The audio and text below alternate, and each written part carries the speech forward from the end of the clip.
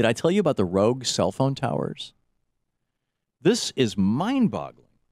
I saw it on Democratic Underground yesterday. I saw it on Drudge today. So-called rogue cell phone towers. This is CBS News in Chicago reporting. The type that can intercept your mobile calls and data are cropping up all over the United States, including in Chicago. And they have a map of them all over the country. Seattle, Los Angeles, Denver, Chicago, New York. It's pretty amazing. Down in Texas. This, you think that your phone is connected to a cell phone tower. It's not. And it's sucking down the data off your phone and monitoring everything you do.